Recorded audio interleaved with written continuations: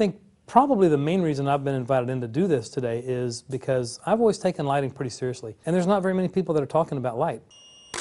Good, good. So we've talked about working with one light. Now we're going to talk about two lights. And the interesting thing about working with two lights is the ability to not just separate the main light from the background, which we were able to do with one light, but now we can separate them and control them, and that's totally different.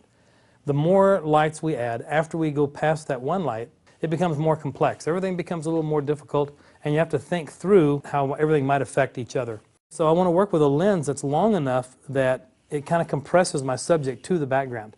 But at the same time, I want to work her away from the background as much as I can. That gives me a much more narrow angle of view on my background, so I'm not seeing the edge of my paper or my light stands. But the primary benefit there is the ability to separate and create some dimension. The difference in exposure was that the primary source of illumination on the main light on my subject, that was reading f8.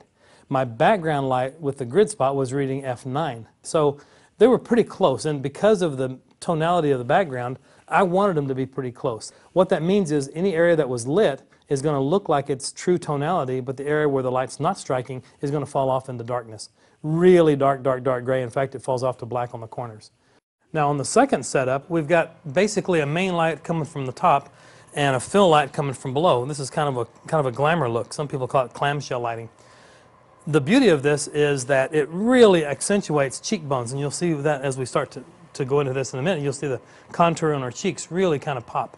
So in this case, we're going to turn on light number 1, which is our main light, and I'll take a reading of the top light. It's reading f10 right now. Let me take a quick reading of this guy.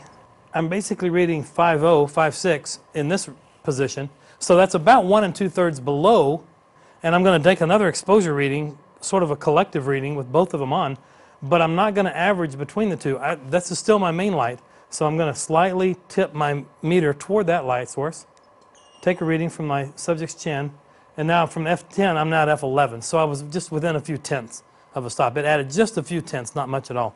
So now we're shooting at f11, we're going to have a great ratio. Good, turn toward me just a little, that's it right there.